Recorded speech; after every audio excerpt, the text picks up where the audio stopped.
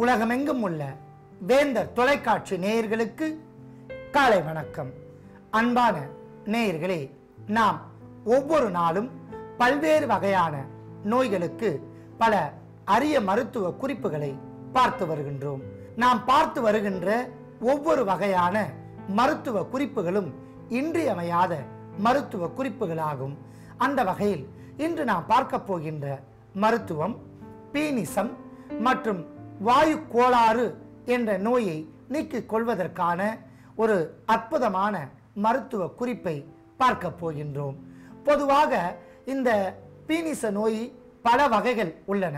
இரத்த பீனிசம், காஞ்சல் பீனிசம், கப பீனிசம், இரத்த பீனிசம் என பல வகைகள் உள்ளன. ஒவ்வொரு வகையான பீனிச நோயும் பல்வேறு வகையான அறிகுறிகளை கொண்டது. ஆகையால் இந்த பீனிச நோய் ஏற்பட்டால் அதற்கான அறிகுறிகள், வாயு கோளாறு ஏற்பட்டால் அதற்கான அறிகுறிகள், காரணங்கள் என்னவென்று பார்க்கலாம். மூக்கில் இருந்து நீர் வடியும், கடுமையான தலைவலி தோன்றும், மூக்கில் சதை வளர்ச்சி ஏற்படும், சதா காலமும் மூக்கடைப்பும், கண்கள் சிவந்தும், ஒரு சிலருக்கு முகம் வீங்கியும் அரிப்பும் ஏற்படும்.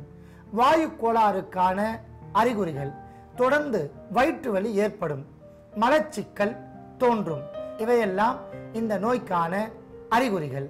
இந்த நோய்க்கான காரணங்கள்: தலைப்பகுதியில் அதிகமான முறையில் சளி சேர்தல், தலையில் கிருமி தொல்லை ஏற்படுதல், கடுமையான அஜீரண கோளாறு, வயிற்றில் பசிமந்தம், இவையெல்லாம் இந்த நோய்க்கான காரணங்கள். இந்த நோயை எளிமையான முறையில் போக்கிக் கொள்வதற்கான சில எளிய வழிமுறைகளை பார்க்கலாம். வாயு கோளாறை நீக்கிக் கொள்வதற்காக வாரம் ஒரு முறை புதினா, கொத்தமல்லி, கறிவேப்பிலை போன்ற பொருட்களால் செய்யப்பட்ட துவையலை சாதத்தோடு பிசைந்து சாப்பிட்டு வரலாம். தலைக்கு குளித்தால் நீர் போகும் அளவிற்கு தலை துவட்டி ஈரம் இல்லாமல் பாதுகாக்க வேண்டும். அதையும் தாண்டி இந்த பீனிச நோயும் வாயு கோளாறும் ஏற்பட்டால் அதை போக்கிக் கொள்வதற்கான எளிமையான மருத்துவ குறிப்பிற்கு செல்ல போகின்றோம். அதற்காக இன்று நாம் எடுத்துக்கொண்ட மூலிகை ஓமம்.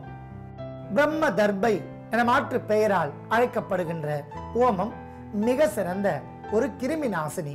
ஓம தீநீர் புகழ்பெற்ற ஒரு தீநீராகும். அஜீரணம், வயிற்று பொறுமல், நெஞ்சு கரித்தல், புளித்த ஏப்பம், புளித்த ஏப்பத்தோடு வருகின்ற கடுமையான மார்பு எரிச்சல் இவைகளை போக்கும்.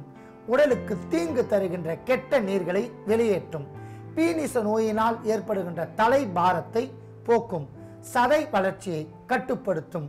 மூக்கில் நீர் ஒழுகுதல் போன்ற நோயை போக்கும். வாயு கோளாறை கண்டிக்கும்.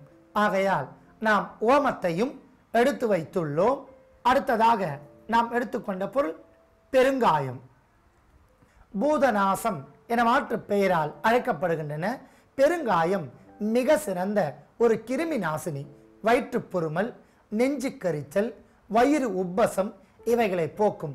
வயிற்றில் தோன்றக்கூடிய அத்தனை நோய்களையும் நீக்கி வாயு கோளாறை கண்டிக்கும். மூளையில் தோன்றக்கூடிய பல வகையான குற்றங்களை போக்கி மூளைக்கு புத்துணர்ச்சி தரும். அதீதமான நீர் சிக்கலை தீர்க்கும். இது கிருமி நாசினியாகவும் செயல்படுவதால் நாம் பெருங்காயத்தையும் எடுத்து வைத்துள்ளோம். அடுத்ததாக நாம் எடுத்துக்கொண்ட பொருள் கசகசா.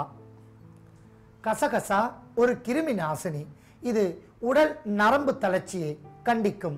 தலையில் தோன்றக்கூடிய அத்தனை நோய்கள், மூளை அழற்சி, மூளை பாதிப்பு, தூக்கமின்மை, சிறுமூளை பாதித்தல் போன்றவற்றை நீக்கி நமக்கு பீனிசம் என்ற நோய் வராமல் தடுத்து நிறுத்தி உடலுக்கு வன்மையும் அழகையும் ஏற்படுத்தும். மலச்சிக்கலை போக்கும். வயிற்றில் இருக்கக்கூடிய கசடுகளை நீக்கும் என்பதால் கசகசாவையும் எடுத்து வைத்துள்ளோம். அடுத்ததாக நாம் எடுத்துக்கொண்ட பொருள் சுக்கு. அன்பான நேயர்களே, சுக்கு மிக சிறந்த ஒரு கிருமி நாசினி. தலைபாரம், நீரேற்றம், பீனிசம் போன்ற நோய்கள் வராமல் பாதுகாக்கும். தலையில் அதிகமாக நீர் கோர்த்து கொண்டு தொடர் தும்மல், தலைவலி இவைகள் ஏற்பட்டால் இவற்றை முற்றிலும் நீக்கும். உடல் முழுவதும் இருக்கக்கூடிய கடுமையான வயிற்று வலி, உடல் வலி, மூட்டு வலி, தொடர் தும்மல் இவைகளை போக்கும் என்பதால் நாம் சுக்கு துண்டையும் எடுத்து வைத்துள்ளோம். அடுத்ததாக நாம் எடுத்துக்கொண்ட பொடி துளசி இலைப்பொடி. ஹோலி பேசில் என்று அழைக்கக்கூடிய துளசி மிக சிறந்த கிருமி நாசினி. கபம், சளி, மார்பு சளி இவைகளை வெளியேற்றும். தொடர் இருமல் வராமல் பாதுகாக்கும். வயிற்றை சுத்தப்படுத்தும். மூளையில் தோன்றக்கூடிய அத்தனை நோய்களையும் போக்கும். பீனிச நோயினால் ஏற்படுகின்ற தொடர் தும்மல், மூக்கில் நீர் ஒழுகுதல், நீர் பாய்ச்சல் மற்றும் தலையில் தோன்றக்கூடிய குற்றங்கள் அத்தனையும் நீக்கும் என்பதால் நாம் துளசி இலை பொடியும் எடுத்து வைத்துள்ளோம். அடுத்ததாக நாம் எடுத்துக்கொண்ட பொருள் இந்துப்பு. கல் உப்பு, இந்துப்பு, பொட்டுலுப்பு, சவுட்டலுப்பு என பல வகைகளில் உப்பு நமக்கு கிடைக்கின்றன. ஒவ்வொரு வகையான அற்புதமான உப்புகளும் மிக சிறந்த கிருமி நாசினி. ஏனென்றால் உப்பு யூரின் கிரியேட்டின் என்ற அளவை குறைக்கின்றன. சிறுநீரக துன்பத்தை போக்குகின்றன. சிறுநீரகத்தில் வருகின்ற பல வகையான குற்றங்கள் நீக்கி நாவறட்சி, வயிற்று கோளாறு, அஜீரணம் மற்றும் பல்வேறு வகையான நோய்களை போக்கும் என்பதால் இந்துப்பையும் எடுத்து வைத்துள்ளோம். அடுத்ததாக நாம் எடுத்துக்கொண்ட பொருள் புழுங்கல் அரிசி. இயற்கை முறையில் தயாரிக்கப்பட்ட புழுங்கல் அரிசி உடல் சூட்டை பராமரிக்கும். இது மற்ற மூலிகை பொருட்களோடு சேரும் போது வயிற்றில் தோன்றக்கூடிய அத்தனை குற்றங்களையும் நீக்கி பீனிச நோய் வராமல் பாதுகாக்கும் என்பதால் நாம் புழுங்கல் அரிசியும் எடுத்து வைத்துள்ளோம். அன்பான நேயர்களே, அத்தனை பொருட்களையும் தனித்தனியாக எடுத்து வைத்துள்ளோம்.